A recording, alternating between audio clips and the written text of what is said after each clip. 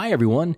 In this lesson, we're going to take a look at another great new audio tool available in ProShow 6, Volume Control Points. Now, I'll be working with ProShow Gold, but everything you'll see is the exact same in ProShow Producer.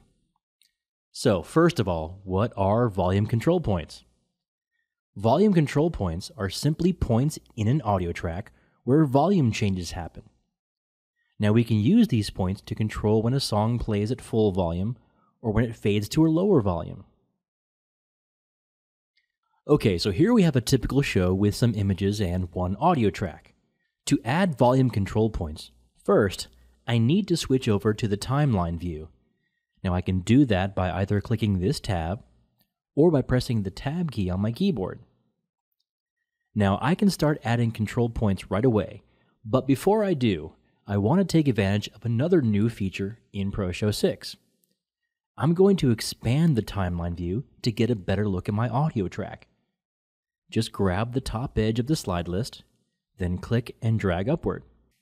Now this gives me a lot more room to work with, which will really help me better identify where I want to add my points. There are several ways I can add control points. On the waveform, I'll find the spot where I want to add a new point and right-click. Now, from the menu that appears, I'll select Add Volume Point. I can also use these tools that appear as I hover over the timeline. Click the plus button, then click on the waveform to add a control point. Now, finally, there's the fastest way to add a new point. Hold the Alt key on your keyboard, then click on the waveform. Now, once added, I can click and drag control points to adjust where the volume change will happen. Moving the point up or down controls the volume for that point. If I want to set volume manually, I can right-click on the control point and use the Adjust option. When I have 2 points that I want to line up so that they have the exact same values, I can right-click, then set the volume to match either the left or right neighbor point.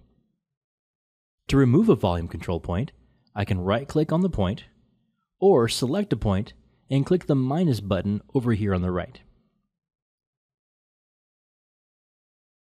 I can also completely reset this track and remove all volume control points by right-clicking on any part of the track and choosing Reset Volume Points.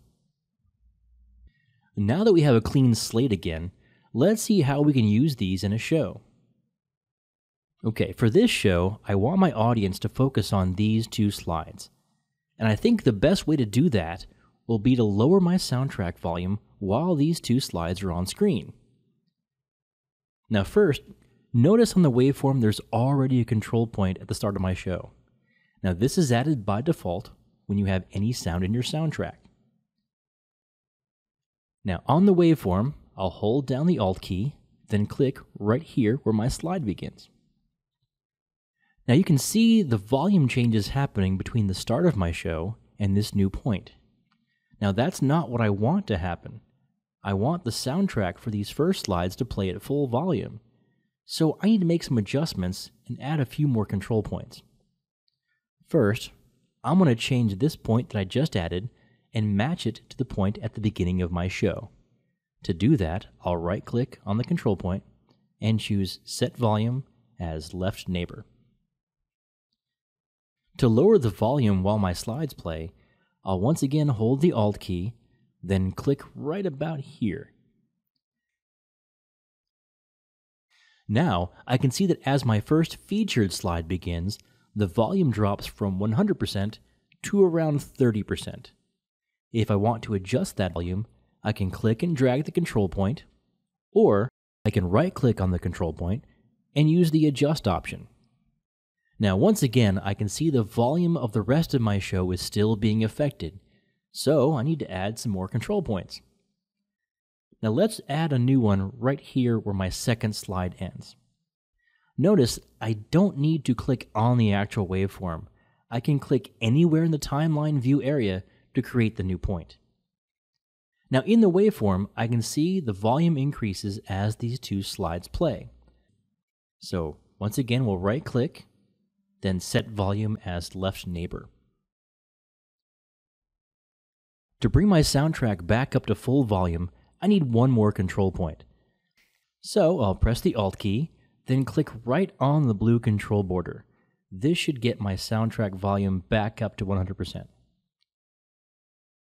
Now let's add some final touches. I'm going to click and drag these points so that my change in volume is both more gradual and also lines up better with my transitions. Now, as the show plays, the soundtrack will decrease as both these slides are on the screen, then return to full volume. Now this is a very basic example, but it helps demonstrate just how much control you have over soundtrack volume using volume control points. But keep in mind, this is a tool that takes a little bit of effort. So before adding volume control points to your shows, consider the following. Often, the goal of volume control is to have the soundtrack fade out while some other sound plays, such as a narration, a sound effect, or the audio from a video clip. Instead of using volume control points, keep in mind that ProShow will adjust the soundtrack volume automatically when other sounds are detected. You can fine-tune that behavior under the soundtrack settings in Show Options. When using volume control points is the best option for your show, always add them last.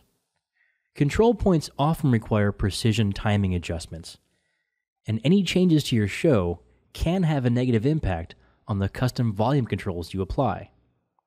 So as part of your show creation workflow, be sure you are 100% happy with how your show looks first, before adding any custom volume changes. That's it for this lesson, but there are many more new features to discover in ProShow 6. Be sure to visit our blog or check out our YouTube channel for even more helpful tips.